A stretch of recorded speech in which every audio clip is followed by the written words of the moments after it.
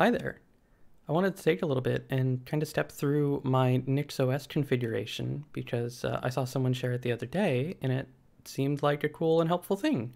And I'm doing some unique things perhaps in my configuration that maybe some other people can use in theirs.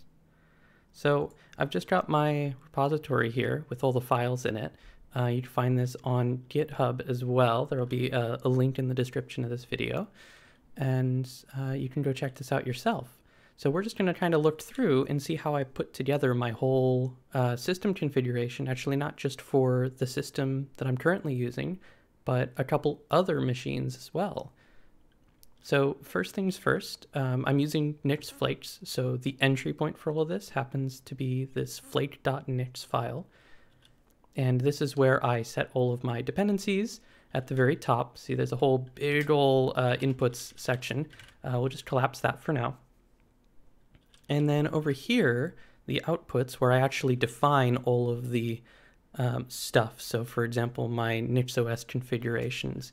If I pop open a REPL here and load this flake, what we'll see after it crunches all the numbers is outputs has a bunch of different things on it, right? Our NixOS modules, NixOS configurations, and like packages, overlays, all that stuff.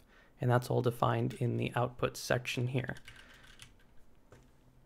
So the way that I'm creating all of that is using Snowfall Lib, which is a project of mine that kind of does all of the boring work of wiring things together, kind of all the tedious stuff that you would need to do in your NixOS Flake. That all gets handled automatically by using these strong conventions for like directory structures.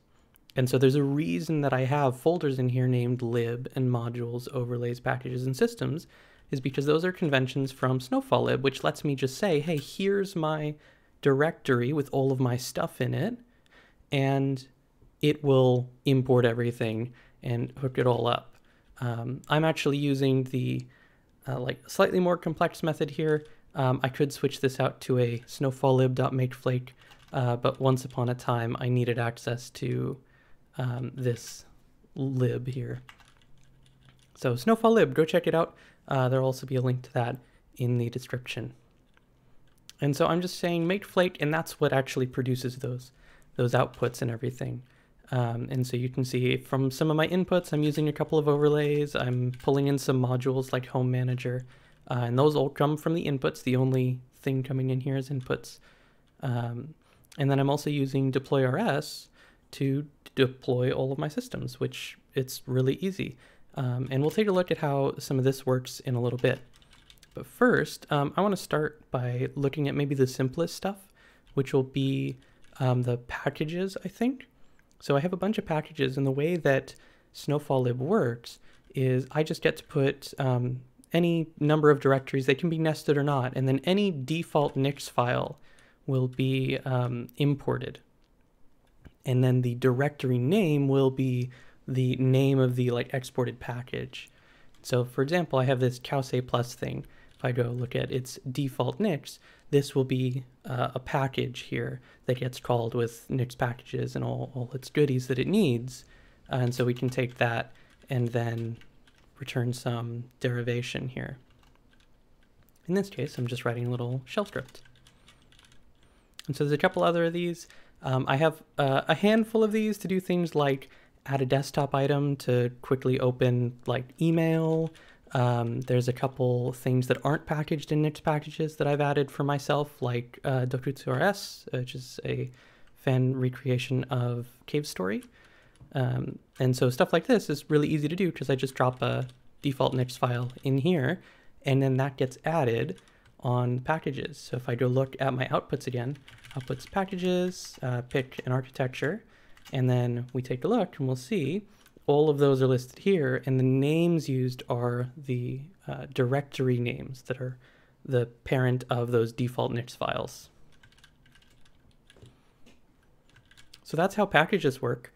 Overlays, kind of the same thing, where I have directories. They have a default Nix, and in here, the only difference from a normal overlay is you get an extra argument. Normally for an overlay, you would have 2 arguments, which is the like final set of packages and then the previous set of packages, so that way you can add more stuff to Nix packages.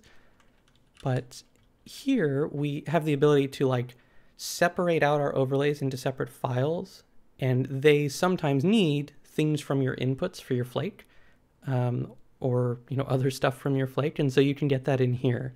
And so that's what this third argument is. Otherwise, it's exactly like a normal overlay. And again, Snowfall Lib does all the work of actually wiring everything together. So that way you can just pretty much write your normal overlay and be done. Here, for example, I'm pulling from unstable. I'm grabbing Chromium so that I have the latest version. Moving on from like packages and overlays, let's take a look at systems here before we talk about like modules or anything else. So systems is really cool with Snowfall Lib.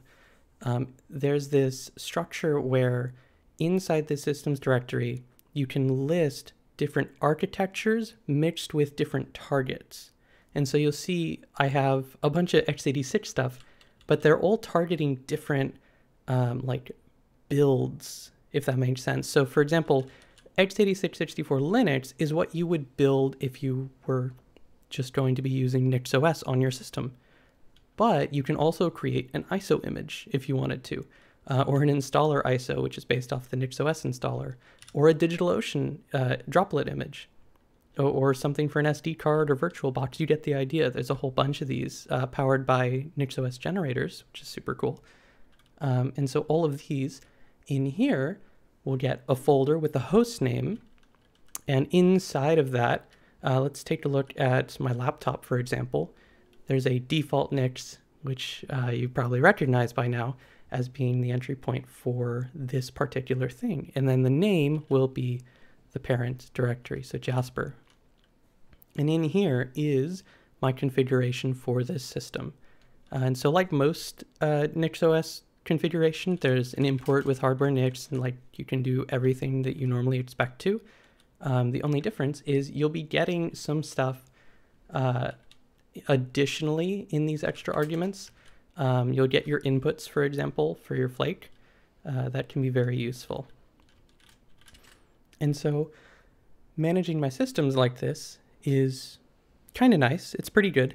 But the real kicker here is being able to write your own modules for NixOS, right? That's how you can very easily share a lot of this configuration. You'll notice this is my whole config for my laptop.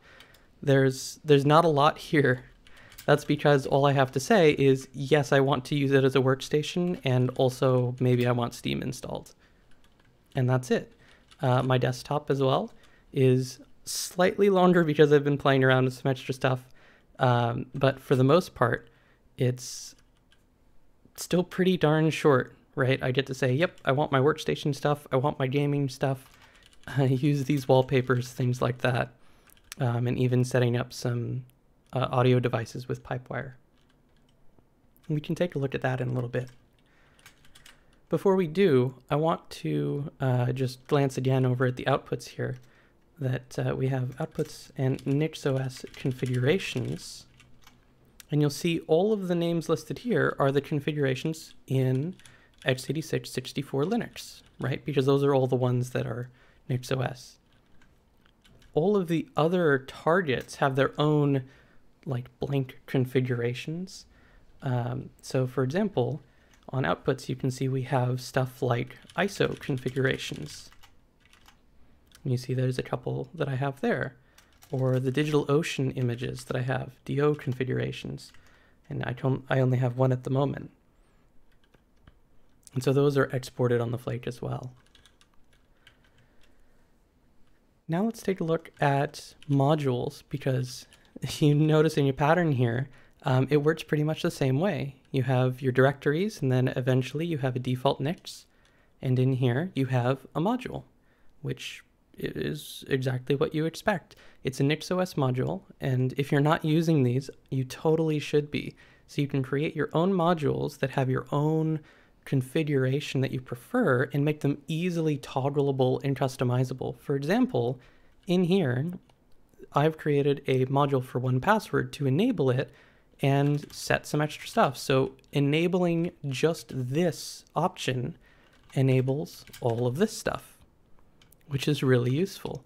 Maybe slightly more advanced, there's some stuff like enabling Dolphin, which requires some extra setup, right? There's some UDEV packages that I need to make sure I install. That's all taken care of for me by setting plus ultra apps Dolphin enable true. Super cool. Or Looking Glass, for example, I can add in my configuration for the actual program itself. So that way I don't have to go write this config file or manage it. It's a part of the actual module. And just by enabling the module, it gets dragged along, which is super cool. So I'm using a bunch of modules. I have quite a few at this point because they're so easy to create, which is awesome.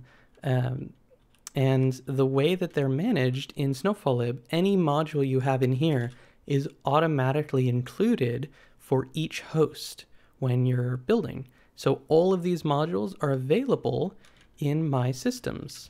So if I go back to take a look at, let's say, my laptop again, I have this plus ultra, let's start with apps, this apps Steam enable. So if I go to apps and then go down to Steam, we can take a look at this and see enabling Steam right here enables all of this stuff. So it sets up Steam, sets up the remote play stuff so that it can break through the firewall. It configures the hardware stuff, adds some UDEV packages so that I can get GameCube controller support, adds some extra desktop items to let me launch Steam in certain ways, and also configures compatibility tools so that I can do some cool stuff with Steam. It's awesome. And all of that is hidden behind just saying Steam enabled. And we'll look at what this enabled thing is. It's just a little helper that I created. And likewise, you can group enabling multiple of these modules. And I've called these archetypes. So let's see, archetypes. Let's go look at our workstation one. So I've just brought that up on the left here. And you'll see this one enables some other modules that I called suites. And so the idea is you can like layer these things and say, okay, well, I have some suites where, how about desktop stuff, for example? Here's the desktop suite. If you enable the desktop suite, you get GNOME, you get wallpapers, you get some basic apps. If you enable development, you get some ports open, so that way you can develop and check your stuff on another device. You get some tools installed. You get virtualization enabled with Podman. All of these things. And so you can group stuff together, and then some of those groups can also be grouped together, which is super cool. And so that's what I've built up here, to have this workstation archetype that enables some suites, and a server archetype, for example, which is like a stripped down version, gaming one, which just adds a bunch of gaming stuff. And so it's really easy to just configure a whole system with like 30 lines of Nix and most of its comments. So that's how I'm using NixOS modules in here. And I'll point out that the packages that we were looking at earlier are also passed to all of the modules as well. So all the modules in here will get stuff from your packages. For example, I have packages passed in here, and inside packages we'll see my package namespace that I've set. If you don't set this, you'll just get it directly on packages itself. But here I have this packages plus ultra, which is all of the packages from my Flake, which is super helpful. And so I can just add in stuff from my packages as well, enabling like my email helper, for example. So that's kind of all of the like module stuff, and you can do some really interesting things like configuring GPU pass-through, for example. Since I wanted to play some games on a Windows VM, I needed to do like a whole bunch of stuff to configure that. But thanks to Nix, all of it's just in a config file, which means all of it can be put into a module and then, well, made dynamic. So I have a couple of options that I can set, and then in here, all of the actual hard work of doing the stuff to enable GPU pass-through is done. And then in my actual system, so my desktop that I'm on right now, all I have to say if I want GPU pass-through is this, of enable, set the platform, and give it what graphics card I want to pass through. It's super cool.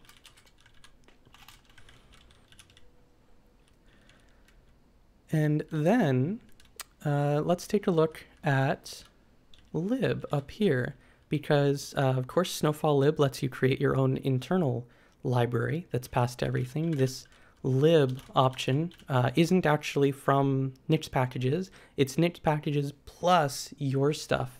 In fact, it's Nix packages plus your stuff plus all of the libraries exposed on inputs for your Flake as well. So there's lib.homemanager on here and things like that, which can be really useful to get at since you don't have to go through inputs. And so in lib here, we have a default Nix.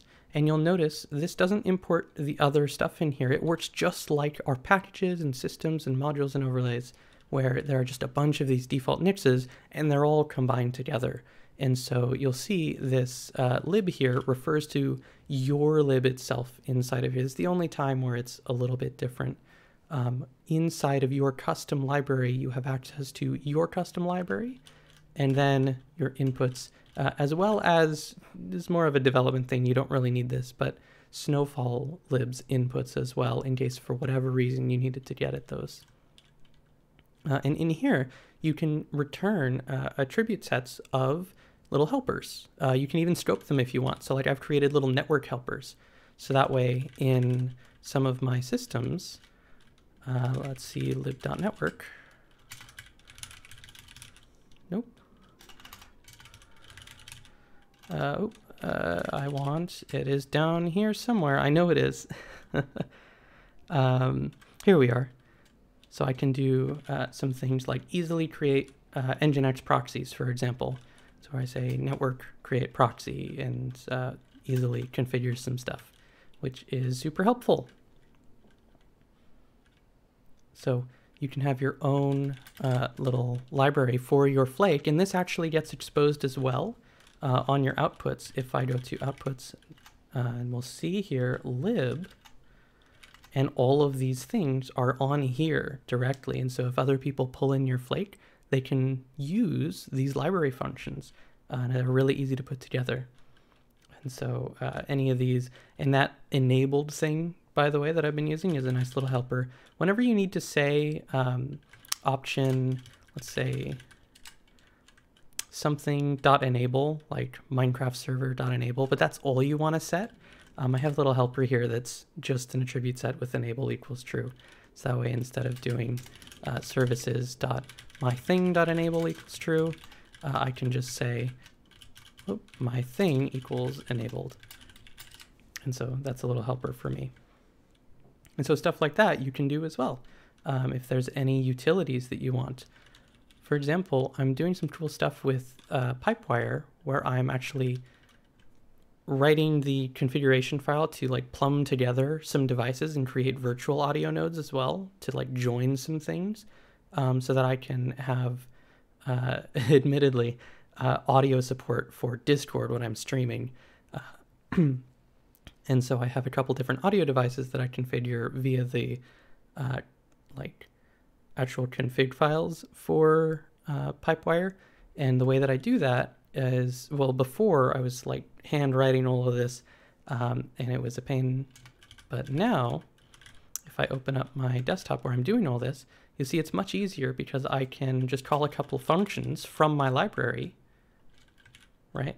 And that takes care of generating all these things. It's super helpful and really cleans up the configuration as well.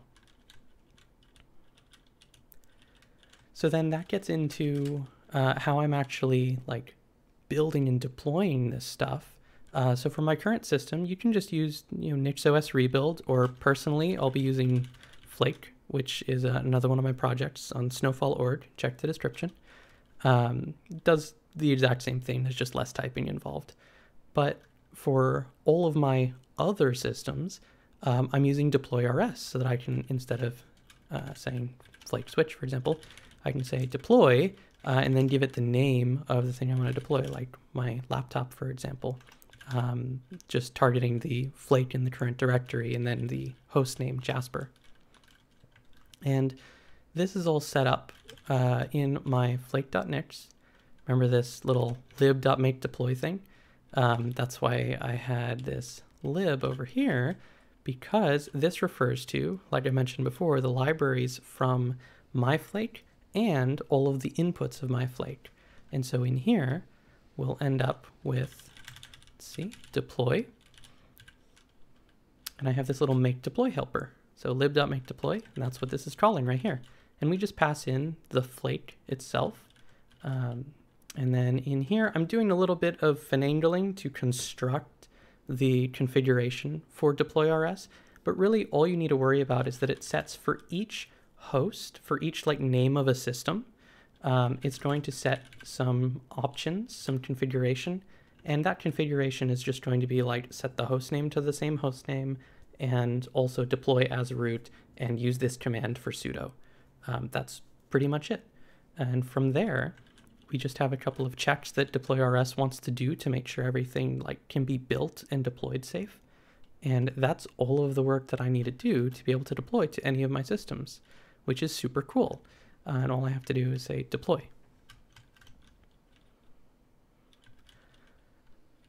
So I think that's the majority of kind of what's going on here. I'm doing a lot of things in this Flake. It's gotten pretty big, and so I wouldn't be surprised if I missed some things. But honestly, like, NixOS is super duper cool. You should absolutely try out some of these things if you're not doing them already with like custom modules.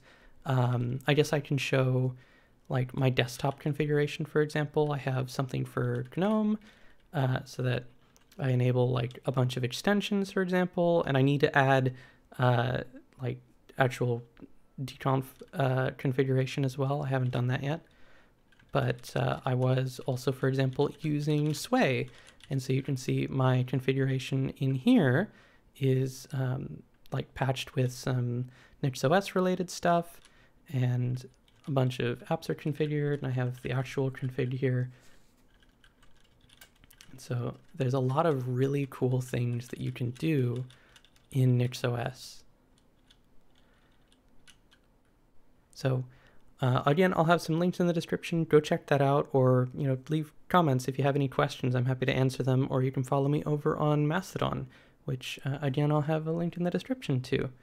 So I hope that some of this has been helpful and maybe given some people some ideas of how they could structure things, or maybe you want to check out Snowfall Lib or Flake or any other things.